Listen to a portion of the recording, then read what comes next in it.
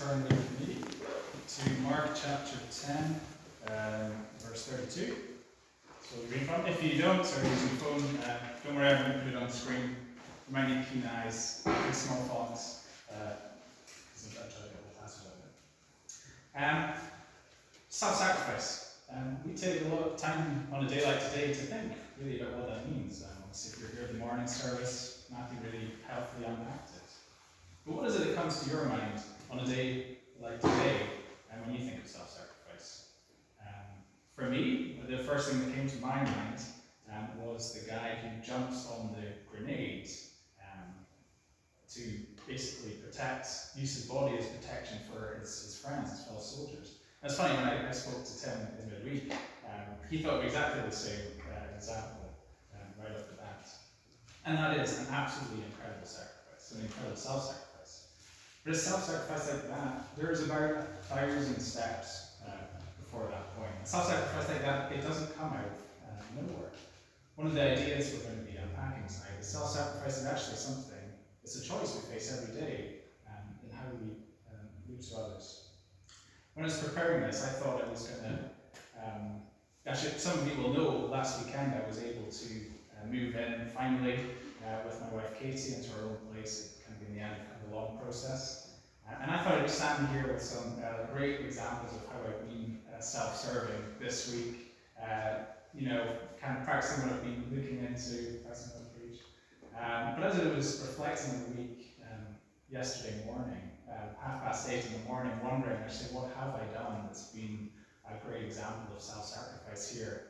I rolled over and I realised my wife Katie wasn't even there. She'd actually gotten up already. I could hear her washing the dishes in the kitchen while simultaneously on hold to the energy company to get proof of residential address so we could open a joint bank accounts together. And I realised that she'd really got an idea of self-sacrifice with them than I had. Okay. So yeah, you able to get that out, Brent? Working on it.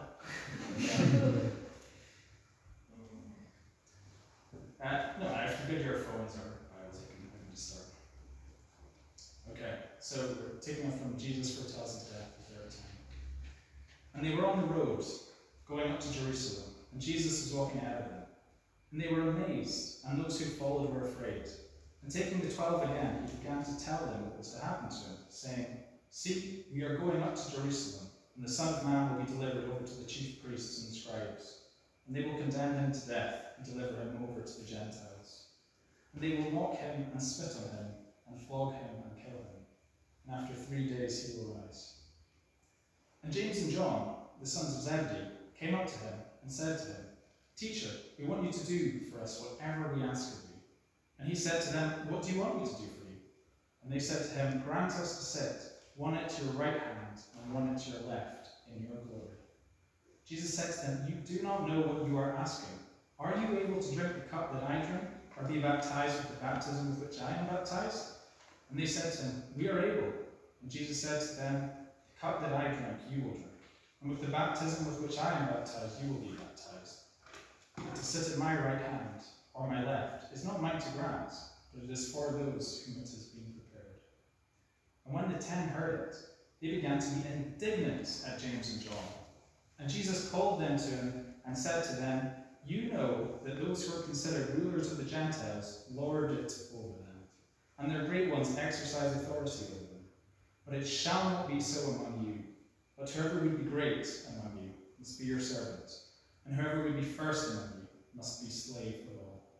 For even the Son of Man came not to be served, but to serve, and to give his life as a ransom for many." And they came to Jericho, and as he was leaving Jericho with his disciples and a great crowd, Bartimaeus, a blind beggar, the son of Timaeus, was sitting by the roadside. And when he heard that it was Jesus of Nazareth, he began to cry out and say, "Jesus, Son of David, have mercy on me." And many rebuked him, telling him to be silent. But he cried out all the more, "Son of David, have mercy on me." And Jesus stopped and said, "Call him." And they called the blind man, saying to him, "Take heart, get up, he is calling you." And throwing off his cloak, he sprang up and came to Jesus. And Jesus said to him, "What do you want me to do for you?" And the blind man said to him, "Rabbi, let me recover my sight."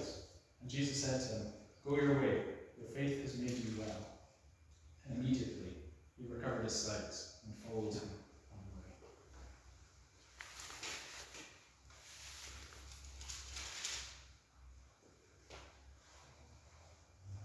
Nice to show the slides. Instructions for you. Is it cut out again? Okay.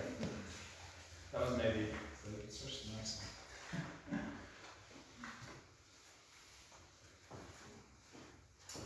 Okay. Yeah. Actually, let's get this. Yeah. Okay. So this passage breaks down very easily in 3 sections, as you've noticed, and we're just going to work through it. I'm working through it. I think the first question that comes up to us is that question that arises from verse 32. And that is, why were some amazed and some... actually, can you go... Yeah, okay, that's fine. Why were some amazed and why were some afraid? It comes up in verse 32. It seems to us as if they were reacting to that line where it says Jesus was walking ahead of them. So that begs the question. How is he walking? What sort of walk is Jesus pulling out here that is causing amazement and fear? It's the craziest of people. Okay, of course it makes it. But Jesus then gathers the 12 in to sort of explain what his head's at. I sort of imagine them gathering in like a sort of football rugby huddle. And he tells them for a third time what's to happen to him. So, as you can see, I've put it up here, and these are the 3 foretellings we've seen in previous weeks. Well, we saw Mark here, I don't officially say that one, of Jesus telling his death and resurrection. I thought it was helpful to put them up like this, because you can kind of see some of the similarities, and I wonder if you can also spot, just looking at yourselves, what's slightly different this time in Mark 10. One thing we've seen many times before, and is used in all 3 passages, is Jesus using that self-designation of Son of Man. Of course, he could have called himself Son of God and spelled out very clearly what he is, but he prefers this more subtle name. Son of Man, of course, is an ordinary phrase for a human being. You know, we're all sons and daughters of men. But those with ears could also hear down to 7. If you remember, we talked about this a few weeks ago, in which Jesus is claiming a very exalted role in the history of redemption. Basically, what's under between the 3 of them? The Son of Man, Jesus, of course, will be delivered over to the hands of men, chief priests, scribes, will be killed. After 3 days, he will rise. And spoiler alert, that is what ends up happening. I think there's something slightly different here, though, and I think you can see that in the first part of verse 34. And they will mock him and spit on him and flog him and kill him. Sure, suffering is also mentioned briefly in Mark 8, but it's not spelled out as graphically as it is here. And it's because of this I think we have the answer to why we're some amazed and why we're some afraid by the way Jesus is walking. Jesus had suffering and humiliation ahead of him. He was to endure on his mind.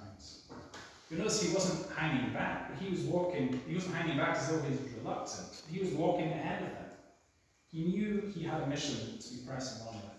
He was determined. I've called it solemn determination. He knew the humiliation ahead, but he was pressing on to it. And that was his purpose. And it's to a Jesus focused on his suffering ahead of him that we get a request from James and John that seems so jarring in the context. For after both the prior foretellings of death and resurrection, we get told how the disciples respond. At the end of the first foretelling, Peter actually tries to rebuke Jesus for what he was saying and gets absolutely lambasted by him. At the end of the second foretelling, we're told they were afraid to ask him. And it's really no surprise there after the tongue lashing Peter had got. This time, though, there are 2 disciples that are bold enough to ask something of Jesus. So what is it they ask?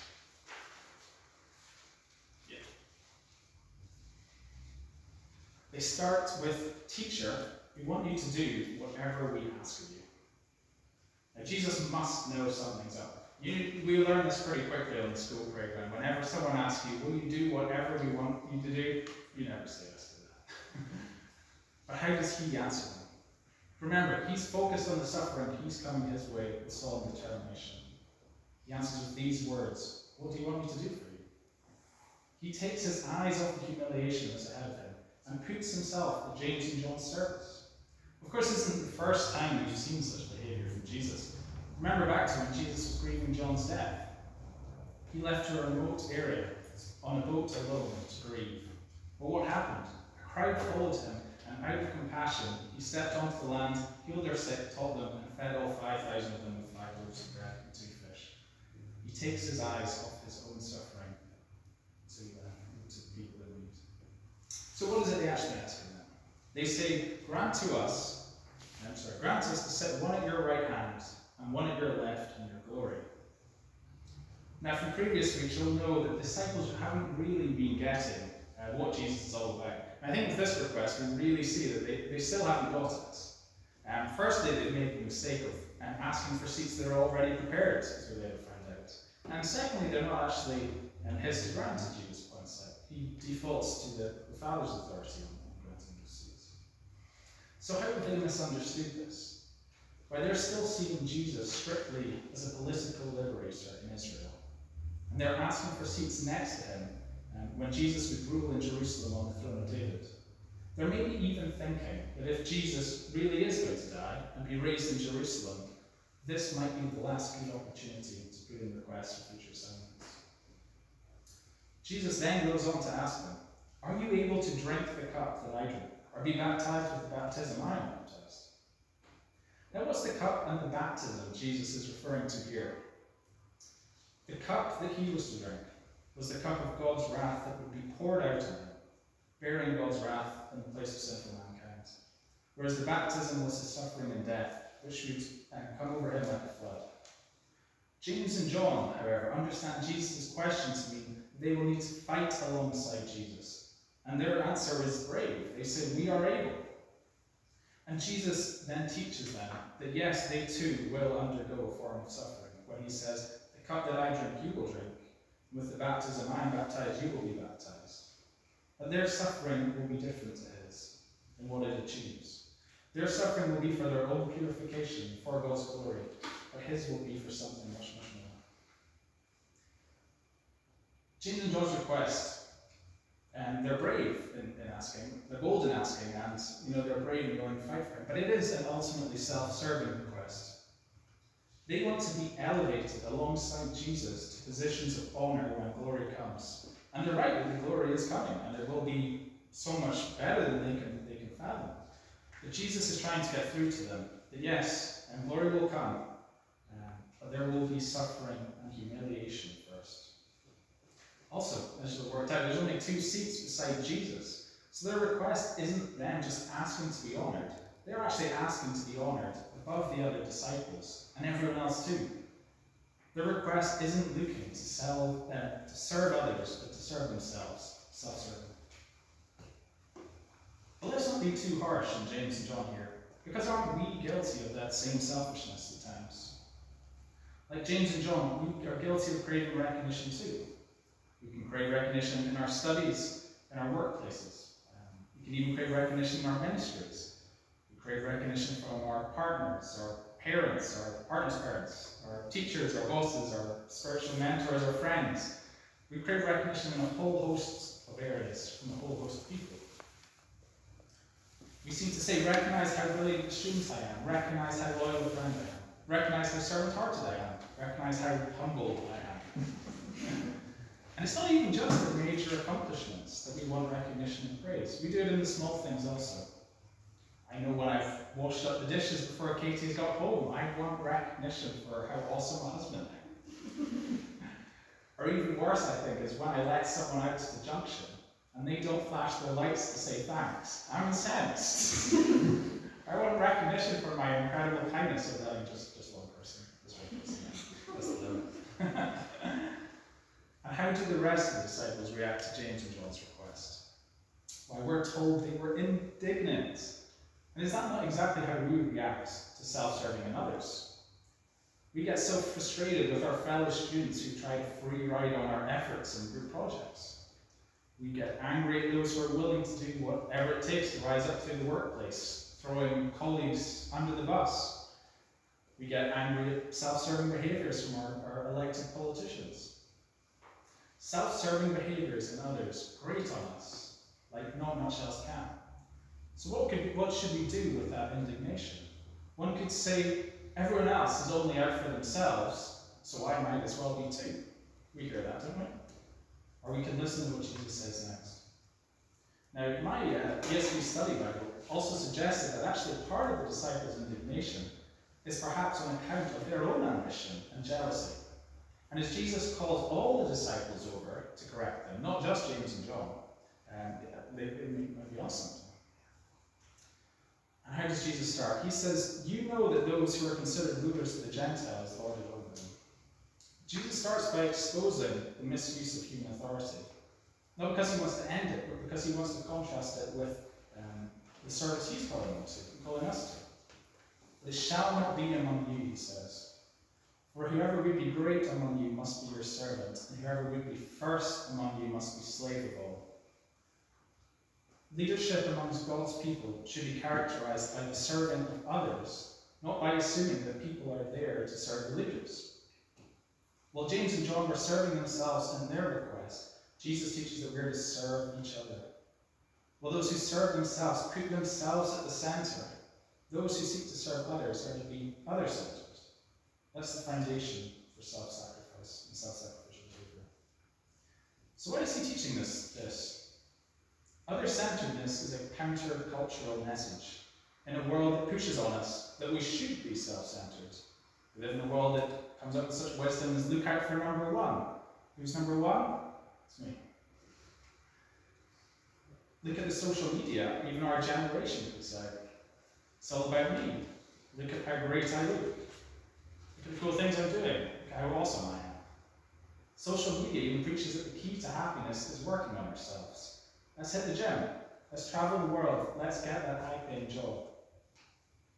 And should be no surprise that our generation puts out dumb slogans like, be kind, it costs nothing. Which if they're well practiced and self-serving rings true, why should I be kind if it's going to cost me something? But the answer to that is only if it benefits me more than it costs me. But here's the rub. True kindness costs something. It requires sacrificing something we value. It could be time, money, opportunity, whatever. There's a whole list of things. And it's subjective as well. Subjective. And Jesus calls us to this self-sacrificial behavior. Why? Because that's what he's all about. For even the Son of Man came not to be served, but to serve, and to give his life as a ransom for many. And there's that title again, Son of Man, both human and exalted in glory. He came not to be served. And this is what the disciples have been getting all along these past few weeks. He's flipping their expectations of Messiah upside down. He's not coming to be that king that lords it over his subjects, but to serve. He's the servant king, and he's here to inaugurate his reign with the greatest example of service ever seen. He's here to give his life as a ransom for many. This king will be different. He will lay down his life for his people. It's us. He will drink that cup of God's wrath that will be poured out on him. Why? So that we don't have to.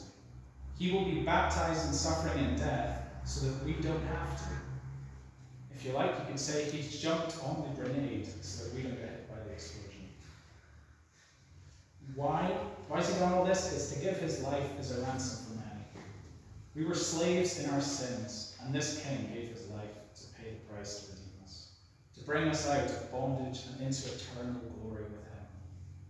What a king.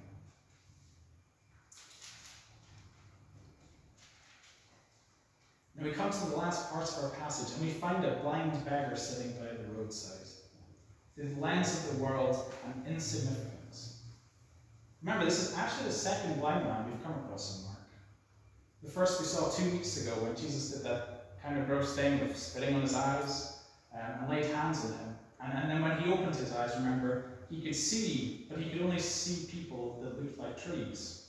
And then Jesus laid his hands on him again, and he could see clearly. And we were left with that question, did Jesus Did his miracle fail the first time? But we eventually concluded that it was really to show the disciples not quite getting it, but eventually coming together.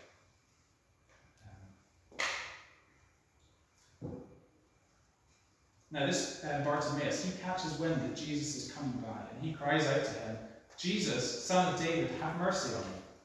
And immediately the crowd tries to shut this insignificant down. Why? You almost feel like they're saying, "Get out of the way. Pipe down. This is Jesus from Nazareth. You're just a blind beggar." Nevertheless, he cries out again. He's determined, "Son of David, have mercy on me."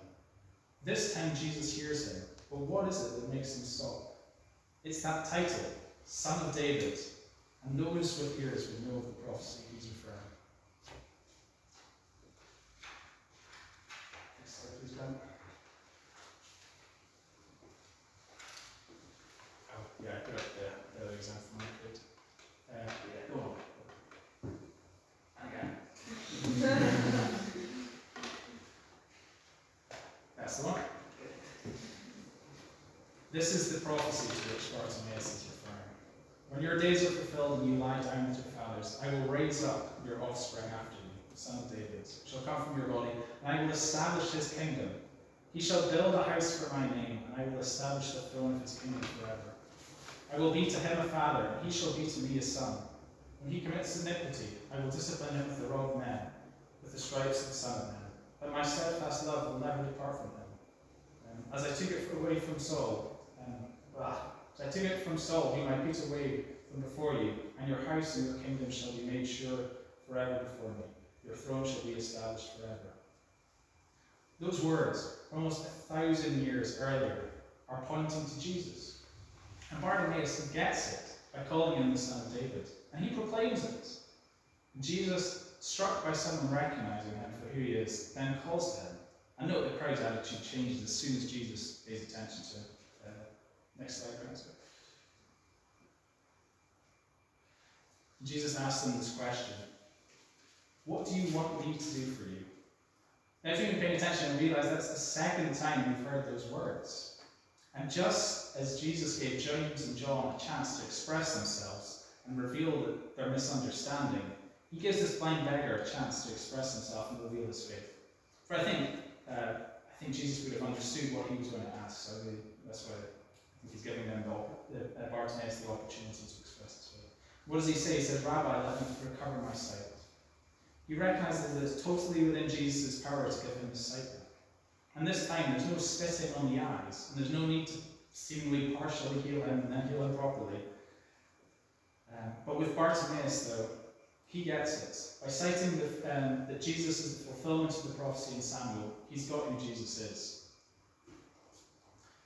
Bartimaeus also gives us the answer to who are the many that Jesus gives his life as a ransom for. Why, it's those who have faith in him alone.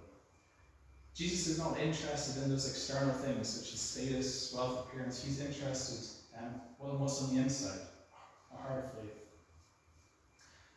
Now, most of us here have professed faith already, so where's the challenge in this passage like for us tonight? Jesus has drank the cup and been baptized with the baptism. It means our ransom has been paid. It's the gospel.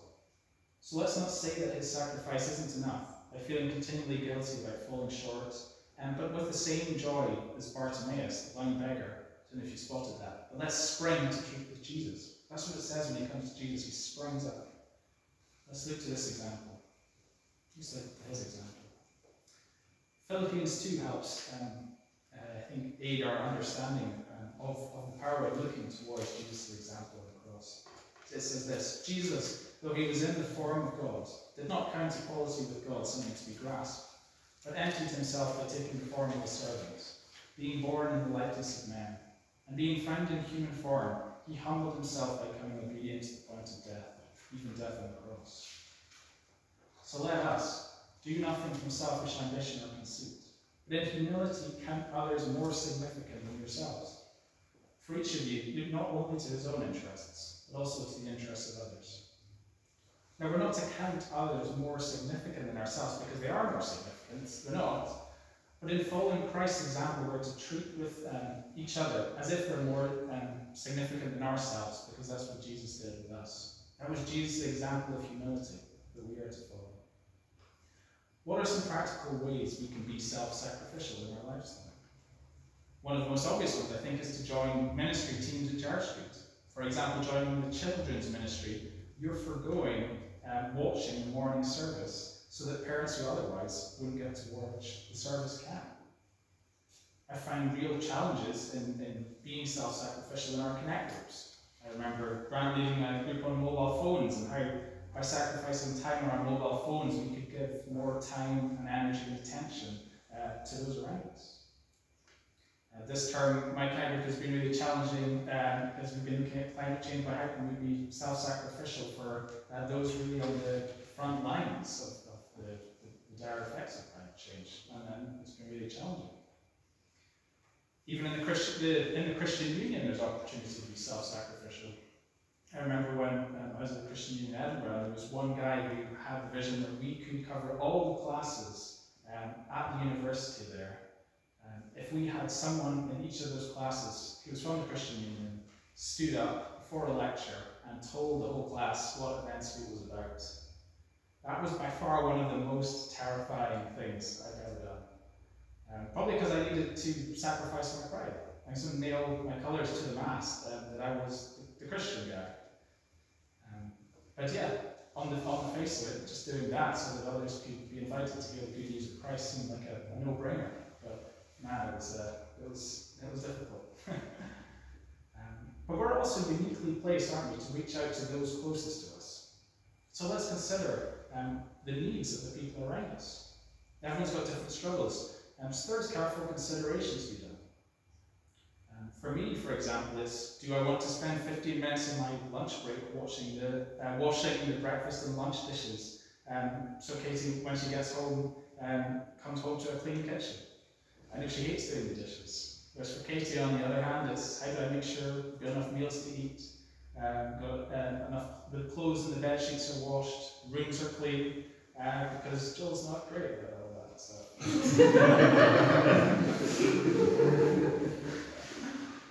And let's practice self-sacrificing behaviours. Like we practice anything else. Sure, we'll have days or weeks where we're not at our best, but let's be quick to treat with Jesus again, springing up to him. And be quick to recognise self-serving behaviours in others and encourage them to spur them on. Because encouragement breeds encouragement. And I think we can all think of times when someone said just the right thing to us at just the right time, and they've lifted us from the lowest of lows to the highest of highs. But by looking to Christ's example of self-sacrifice and applying it, we'll end up looking more like that Christ.